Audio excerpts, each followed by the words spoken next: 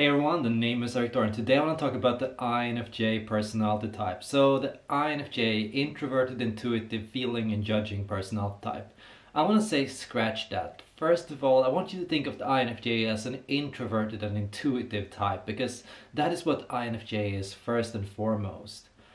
As an INFJ, you might feel, funnily enough, that you don't really relate to feeling in itself. You are not really an emotional person. You're not really a person that gets affected by or listens to or thinks about your own emotions. A lot of the time the INFJ is more of a philosophical type, an existential type. That means you often think about your emotions, you think about life, you think about death, but you think about it from a rational point of view. You want to understand what these things are and what they mean and what the deeper purpose is of these events. Why do people die? Why do people live? For what purpose? What are we all meant to do? What is the reason we are all here on Earth? The INFJ philosopher is a person that primarily seeks to understand the world from an abstract point of view. You want to come up with an existential framework for what life is.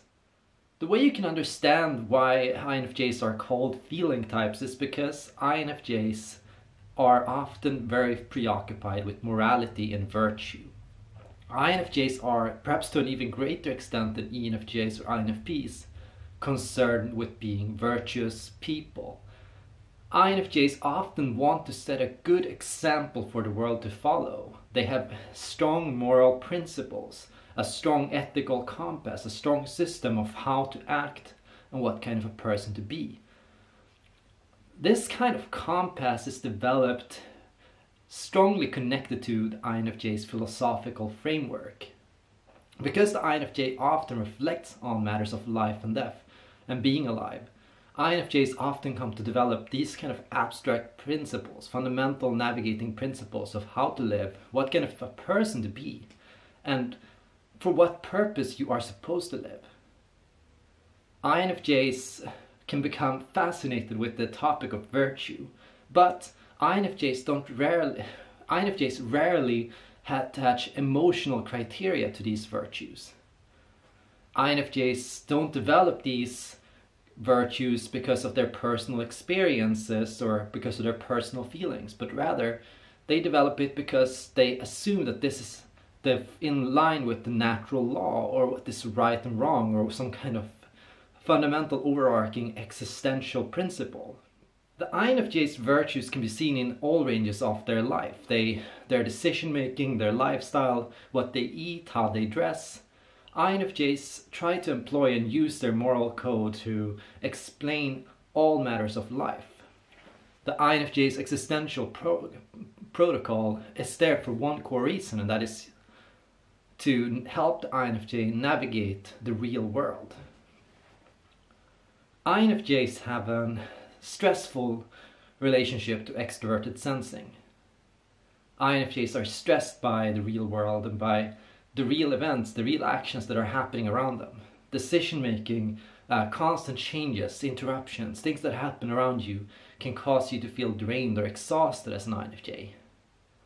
Many INFJs avoid dealing with these kind of matters of life because they don't understand it or because they find it overwhelming. Often what INFJs do to cope with this is they use their kind of existential framework to anticipate what the world is going to look like and what the world should be. They use their own ideas and theories to help them navigate the real world. So, in order to make it less overwhelming, by being able to explain what is happening around you and all the things around you, parties, social events, and people and relationships, it becomes more easy, more bearable to deal with these things by having a theoretical explanation for them. It's less overwhelming to deal with something if you can explain it. The INFJ A assertive subtype is an INFJ that has developed this kind of sound metaphysical system. They feel secure in themselves, they feel wise, they feel understanding of the world, they feel understanding of other people, they feel understanding towards relationship. And because of this understanding, they can deal with and navigate and handle these things naturally, effortlessly. It's easier for them to deal with the real world because they feel secure in themselves and in their body. They understand why they are here, they understand their purpose. And the INFJ T, the INFJ Turbulent type, struggles because they don't understand it. They don't know why they're here. They don't know what the purpose is of their life, or what they're supposed to do. The INFJ T is a seeker, first and foremost. And the INFJ A is a form of Buddha at their very best. It's a person that just has found this kind of clarity, this kind of wisdom that helps them navigate all aspects of life. And the INFJ A is a person that knows that even if they don't understand it, they accept it. They accept what they can't understand. They feel at peace with that world will always have some mystery. They're not overwhelmed by experience. They accept and feel patient. The INFJ T turbulent type, the seeker, wants to understand these things, tries to find a way to live, find a virtuous way to live, but they second guess themselves. They doubt themselves. They feel, am I really a good person? Am I really doing the right thing? Am I really virtuous? Am I really making the right decisions? I need to slow down. I need to take a step back. It's too much. It's too fast. I need space. I need privacy. I need to collect myself to find some truth, find some answers, more security, more answers.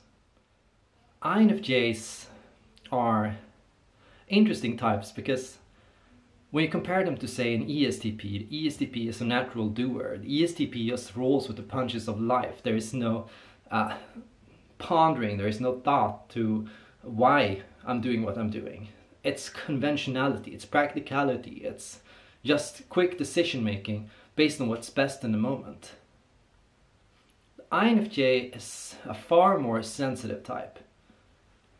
The INFJ is very sensitive to the emotions of other people. While INFJs can be somewhat oblivious to their own experience and their own feelings, INFJs are highly concerned with the feelings of other people. INFJs do their best to, through rational means, address the feelings of others. INFJs try to come up with principles, lifestyle decisions, changes they can make to improve on themselves, to be better people for others. INFJs want to set a good example. They want to come up with just this kind of, they want to be role models. The desire to be a role model can be very stressful for the INFJ because INFJ can feel that they have to shoulder the expectations of everyone around them. They have to be perfect at all times for others. They have to show that they are just, that they are fair, that they are good people in every decision they make. The problem is INFJs are human, just like everyone else. INFJs will sometimes fall prey to their own emotions. They'll become weak, they'll become stressed, they'll become angry, they'll become upset, they'll become afraid. They'll have all these emotions. And often INFJs fail to address or recognize their own emotions until it's too late. INFJs can avoid their own feelings or try to deal with their own feelings purely rationally, but at times reason cannot recognize fast enough what emotions are and how they can confuse your behavior or your actions. So as an INFJ, it's important to take time to center yourself and to reconnect with yourself. Engage in an honest dialogue with yourself about what you are feeling. And then, once you've had that discussion, move to that rational decision-making process. Think about, okay, how can I address these feelings? What can I do about them rationally? What are the best decisions I can make? That's often a better way because it helps anchor yourself in yourself and it helps you make clear decisions. Ideally, you want to do what's good for everyone and you want to be a good example, but you also want to be a human example, a real life person with real life feelings still doing what is right, a person that can be stressed, can be angry, can be upset, but will still choose to forgive, she will still choose to make the right decision no matter how afraid. Don't be afraid as an INFJ to admit that you're afraid, even to other people, but still proceed and say, I'm afraid, but I'm going to do it. I'm stressed, but I'm going to push through. I'm angry, but I'm going to let go. And that's how you deal with it as an INFJ. So, this is the INFJ philosopher. And if you relate to this video, or if you're an INFJ philosopher, please share it with other people, and of course don't forget to like and subscribe. Thank you for watching, and see you guys in the next video.